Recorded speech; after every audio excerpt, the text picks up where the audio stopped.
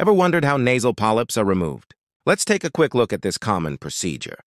Nasal polyps are soft, painless growths inside the nasal passages, often caused by chronic inflammation.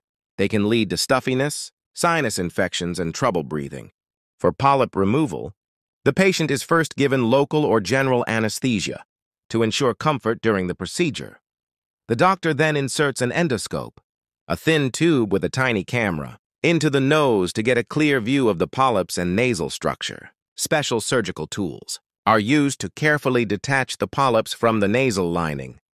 The doctor may use a microdebrider, a tool that shaves off the polyps while gently suctioning them out. This process opens up the nasal passages, allowing for better airflow and improved sinus drainage. Once the polyps are removed, nasal sprays or saline rinses may be recommended to keep the area clear and reduce the chance of regrowth. Nasal polyp removal is a quick procedure that can bring major relief. Amazing, right? Follow for more medical insights.